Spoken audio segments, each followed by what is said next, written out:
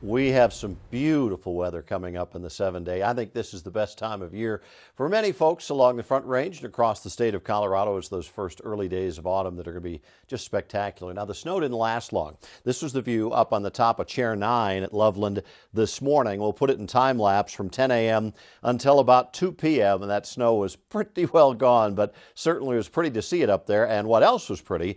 The colors were starting to get in from viewers showing off their Aspen Glory pictures from this past weekend, and these from our friend Marcia Hobart up in the Estes Park area. This is up in Rocky Mountain National Park. Here's our color guide updated, and right now the northern and central mountains really getting close to peak color. Should be beautiful over the next week or so. Central southern mountains are getting closer to the peak, and we'll keep you updated on this. We have great routes that you can take all over Colorado. Just look for our fall color story on thedenverchannel.com. As far as this evening, mostly clear and cool. 56 at 7 p.m.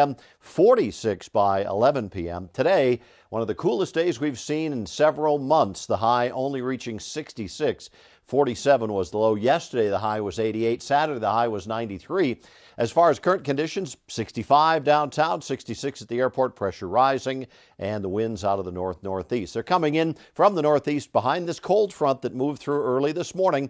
By tomorrow morning, we're on the cool side of that front. Some low clouds out on the eastern plains, and a cool start to your Tuesday.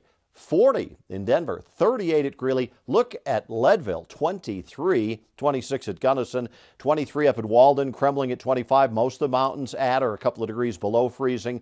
Tomorrow afternoon, it's sunshine and highs in the upper 60s to near 70 on the plains. Statewide, a beautiful day tomorrow and a warming trend on the way after that. Here's your 7-day forecast. Tomorrow is 68.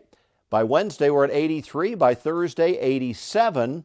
Of course, Wednesday is the first full day of autumn, and here are the stats on that. Autumn begins 1:21 p.m. Mountain Time on Wednesday. Looking ahead, it's going to feel more like summer for the first weekend of autumn. 78 on Friday is the coolest. We're in the mid-80s. Beautiful weather for the Bronco game on Sunday. 85 and mostly sunny skies.